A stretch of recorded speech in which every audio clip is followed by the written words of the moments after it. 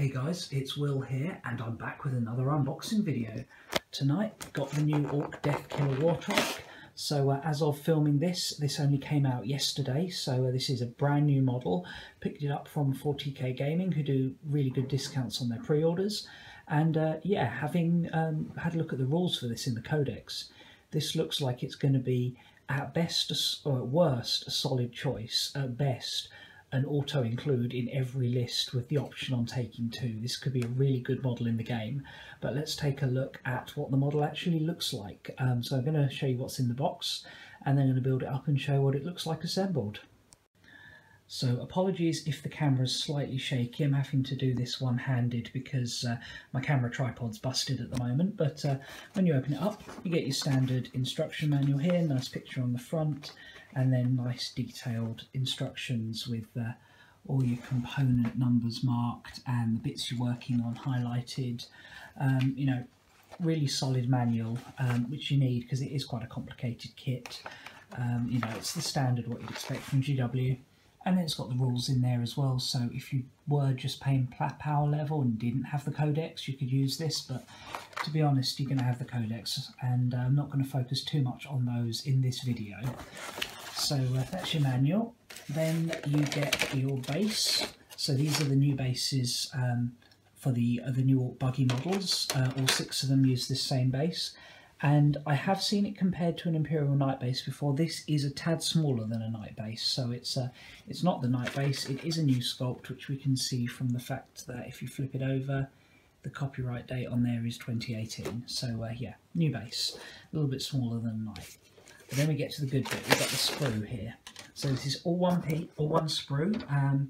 It's done quite a sort of large area to give a flat box. And yeah, you've got a lot of pieces here. It's absolutely jam-packed. And the one thing with this is you're definitely going to need the manual, because I haven't got a clue how this goes together. I can see that's engine, I can see that's wheel, I can see that's rider. That's probably the bottom of the chassis frame, but this looks really complicated. But I think that's a good thing. It's going to make it a really nice kit. Possibly a little bit of a challenge to build, not in the sense it's going to be fiddly, just you know, you're really going to have to read the manual and make sure you're getting the right pieces in the right place in the right order. A couple of bits I want to focus in on. This guy here is the war boss who rides it. He's not strictly referred to as a war boss, but he obviously is. And the back there, he's got a nice design on the back of his leather jacket, which matches the design on the like the outside of the axles there. There's this cool kind of flaming head thing, and I think for my evil sons I could probably do this red and then this sort of graduated flaming yellow. I mean, I don't want to do it too artsy because, you know, this is orcs, they're supposed to be brutal, but I think you know, having that looking like it is actually on fire is going to be pretty cool. Wheels here, nice big chunky wheels. And these, I think, are probably the most logical Orc wheels I've seen so far. A lot of Orc wheels have these big metal plates on them, which just, I don't know, it just doesn't seem sensible to have metal nailed to your tyres. But, you know, they're Orcs. If they believe it works, it works. But they're also not the racing slicks we've seen on the shock jump dragster. Which, while I get why they've done that, because it's supposed to look like a sort of high-performance sports car type thing, you know, like an F1 racer or a dragster, they don't seem to make much sense on a battlefield, but these actually look like logical wheels, so I like that. Got actual sprung suspension, you've got guns. It's got quite a few guns on here, actually. It's got 3 of these twin def guns. They're basically like a short range high power shotgun type weapon, but there's 2 strapped to the side of the bike and you've got 1 being carried by the crewman, so the driver, so you know, reasonable amount of short range Dakka there, particularly when you've also got the engine, which can be fired off as a flamethrower type weapon or a melter weapon. And I've got the fronts of the crew here, so you can see they've got these open jackets, which I think for like a biker or trike model is really cool. It's just that kind of badass biker look to it, so liking that. And the claw here seems to be in several components. Don't know how much posability that's going to have on it. Is one of my sort of gripes with the latest GW models, is they're not as posable as some of the older ones. Lovely sculpts, but they haven't got the posability. which can hamper you with conversions as well a bit, but just the sheer number of components and the fact they're plastic means you should still be able to do some nice conversions. So I could seriously see myself doing 2 of these. First one I'm definitely going to build up stock. Second one I could be seriously doing some conversion there. And it's really got this nice mechanical look, like all these bits look like they have a function. So you can really kind of see how this is meant to work. You've got these exhaust pipes. This is I don't know what that is, but it's obviously part of the worky bits. You've got the grappling hook that goes on top of his claw there, because it's not a standard power claw, it's something a bit different. So yeah, I'm going to get this built up now.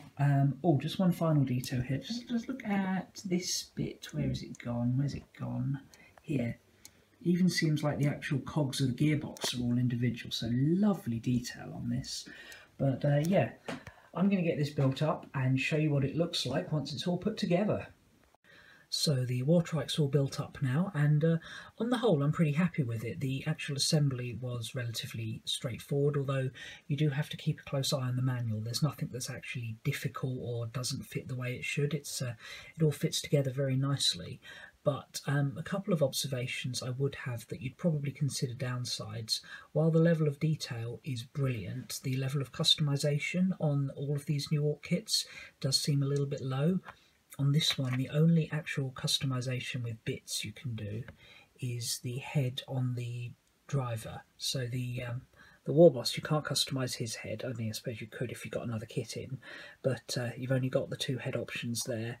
You haven't got a lot of the sort of flexibility you'd get with other kits, and also the arms on these guys are completely non-posable. They're fixed in position. Now that's quite expected with like the hand that's holding the handlebar over here.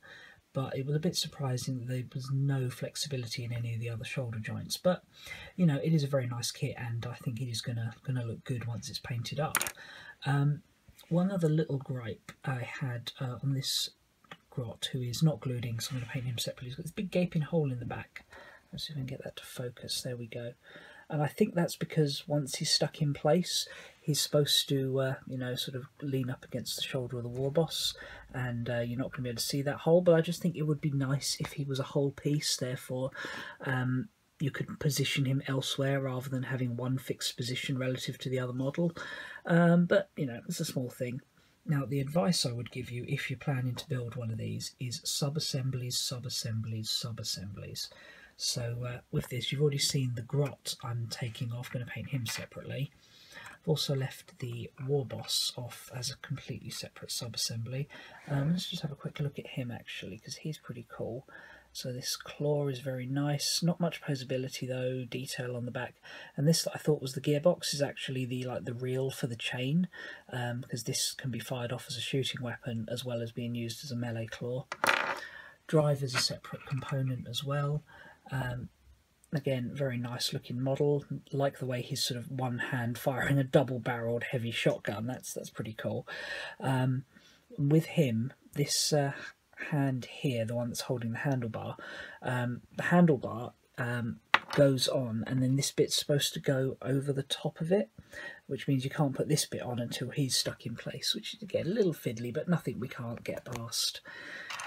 I've left the guns off as well, just so I can get under here into these bits, and to make painting the front wheel easier I've left these bits off as well, and the rear wheels. So this is quite a lot of bits here, but because of the way it goes together, I want to be able to get in and paint all the detail under here, which I'm not going to be able to do if I leave a lot of the bits on. So yeah, going to be using sub-assemblies quite a lot for this, but that's not uncommon with large GW models these days, and I think it's going to give a better finish overall, so I don't mind doing that. It's just for the purposes of this video, I had to try and balance them all on there, which is a bit fiddly, but yeah, on the whole, not a bad kit.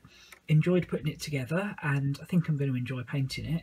Now, I'm not going to do the painting part in this video because I want to get this painted quickly, and when I paint in tutorial it takes 2 to 3 times as long to actually finish the model. So Might not do that on this one, but further down the line I may do a painting tutorial on one of the other buggies or another one of this, because like I said, it was enjoyable to put together, and I see no good reason why you know, I couldn't use 2 of these in a force. They are really solid.